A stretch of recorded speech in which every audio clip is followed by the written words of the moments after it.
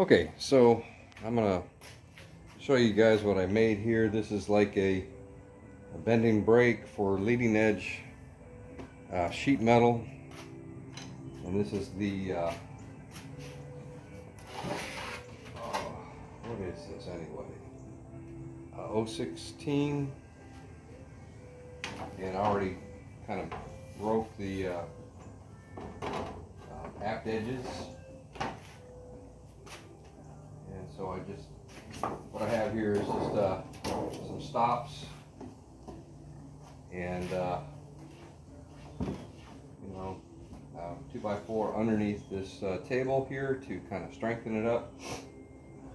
2x6 and a little extra kick here with this 1x4. So I just kind of lay the sheet metal down, and I take this. This is I don't know. This is like a closet hanger rod. Shoot, I had to cut it down. It was like 12 foot long. So I just slipped that underneath these locks there. Make sure I'm up against the stops. I give it a bend. When I get it over so far, then I take this extra piece here, so I don't put any kind of crazy creases on the aluminum. I kind of give it a final push like that. I think I might need to get a smaller radius rod, but this is the final. Well, I can't say final, but this is what I got the first time. So I need to just get it a little bit tighter, maybe more of a 90 degree, and then when I put it on the leading edge of the wings, I've got a lot of straps that will hold it over while it gets nailed in place. So that should do it.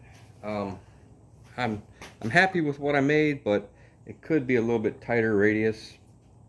Anyway, that's it. Thanks for watching. Okay, so what I did was I found a smaller rod. This is like 3/4, and put a spacer block here just to keep it closer to the hinge line, and I was able to break it just right over 90.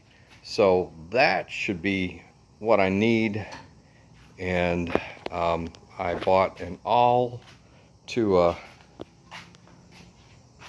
I'll drop some nail holes in this edge, like every inch, on both aft edges, and then I can go ahead and nail like the bottom on first of the wing over there, and then roll it over the top of the leading edge, and then nail the top part down.